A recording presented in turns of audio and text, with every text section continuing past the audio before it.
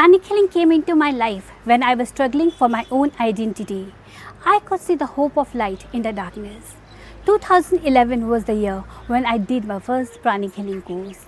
During the course, I had a vision that I am teaching this course. I asked my trainer, is it possible? She motivated me and inspired me. But the question still stuck in my mind, why do I want to become a trainer? Being a housewife, I realized that there are many other housewives who are facing the problem related to their health, financial and relationship problem, but they don't know how to overcome. I would like to encourage everyone to come and do this and overcome their problem. As being a Pranic healing trainer, I would like to say something. If you want to learn something, you have to teach. Thank you, Master, for making me the instrument to spread Pranic healing. My name is Nisha AGRAWAL and I am an authorized instructor of World Pranic Healing Foundation.